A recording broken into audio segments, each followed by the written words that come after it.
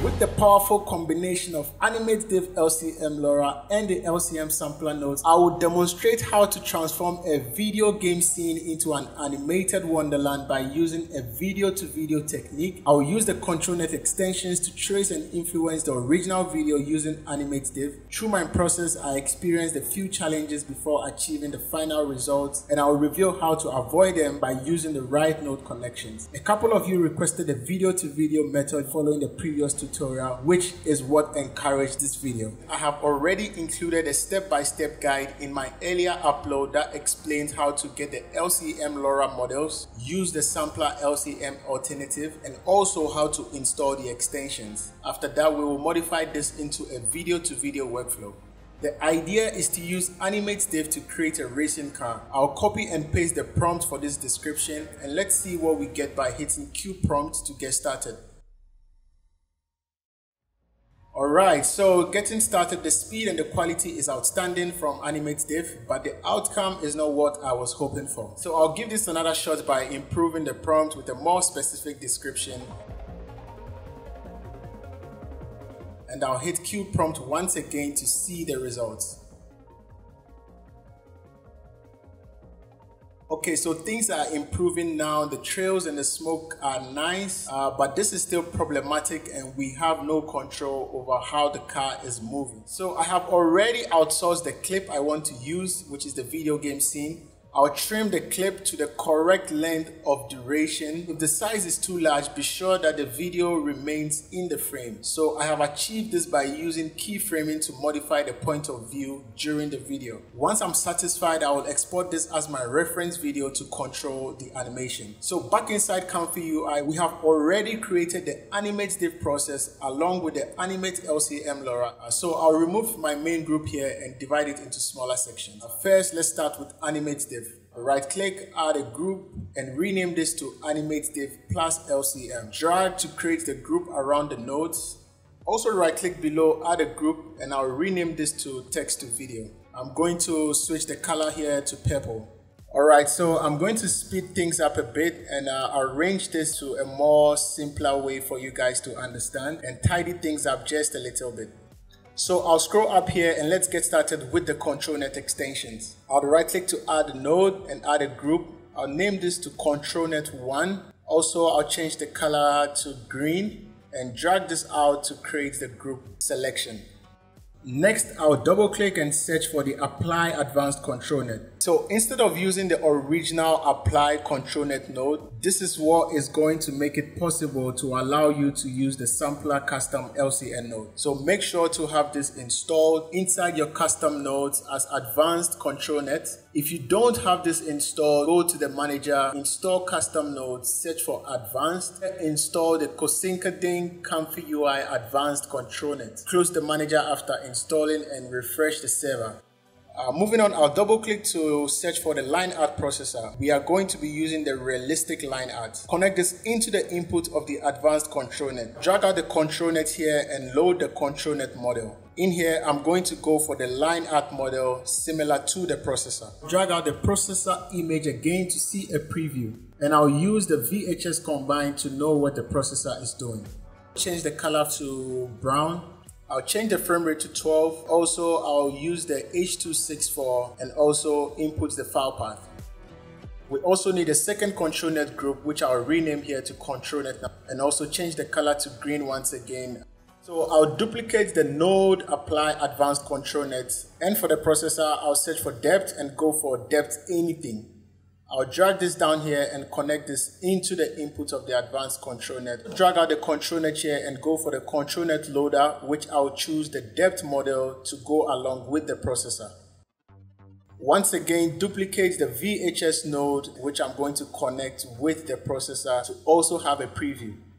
So I'll double click here to search for load video and go for upload.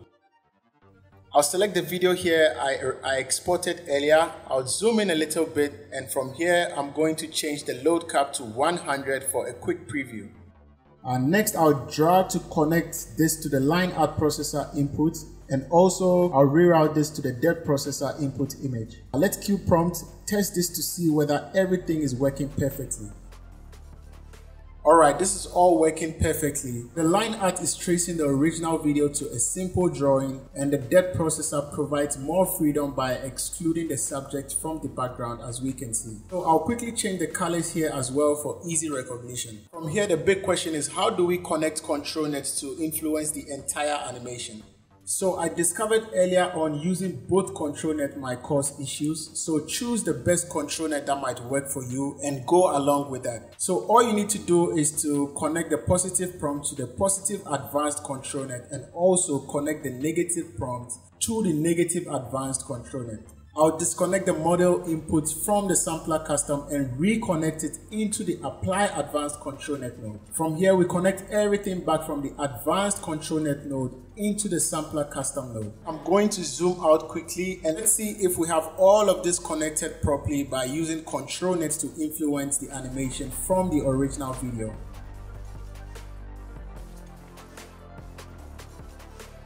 Alright, so this is doing a great job. This is amazing, extremely accurate by AnimateDiff and precise from ControlNet compared to the initial generation without using ControlNet. So let's customize this to our own taste. Usually I come onto Lexica to get my style, and I have the inspiration to use the Blade Runner theme to see how this works with the animation. So I'll click on search to see the results from the platform. I'm just going to click on this image and I'll copy the prompt, open my notepad to paste it in here. And I have also saved a few more inspirations as you guys can see here. Don't just copy the exact same prompt from the platform. Go ahead to create something different which you want to see and also you want to use. Once I'm satisfied with this, I'll copy my master prompt back into ComfyUI to paste this into my prompt node. I'll also put some weight on some of the words for more emphasis. And I'll take out the human features from the negative prompt as well. So zooming out, let's see what we get by hitting Q prompt after putting in our style. Alright, so this is done and I'm excited to see what we get. This is actually amazing from AnimateDiff. I especially enjoy the Blade Runner theme, how this appears, and the reflection on the streets is just incredible whilst it's in the rain.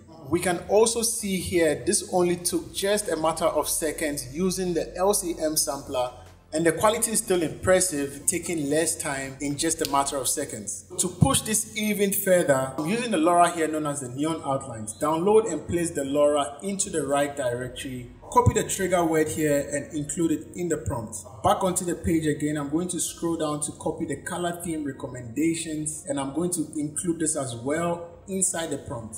So in here, I'll duplicate the Lora node. I'll go into select the neon outlines we just downloaded. I'll reconnect everything from the checkpoint into the Lora to realign with the additional Lora we have earlier. From here, let's go ahead to Q prompt and let's see the magic from the neon outlines. I'm going to skip this just to the results so we don't take too much time. Alright, so there we go again with another amazing result from AnimateDiff. There are no limitations once you have created the nodes the right way using AnimateDiff and LCM Sampler. So for the third style, which is the cartoon style, as you guys can see, I used the style here by the artist Herge. I just clicked on one, and from here I just used the illustrated style. I just went into the prompt and I make sure I had the artist name in there, and also I changed the low checkpoint model to use the Hello Young 25D. I have also included an upscale to this workflow, which will be the final workflow I have provided in the description. So that's how to get the best results and the fastest render time with the video to video technique using the AnimateLCM Lora and the LCM Sampler nodes. I'd like to thank everyone for their contributions and support in the comment section. If you want to understand more about AnimateDiff and the Sampler LCM nodes, you can watch this video on the screen now, and don't forget to smash the thumbs up as always. I hope to see all of you in another powerful video.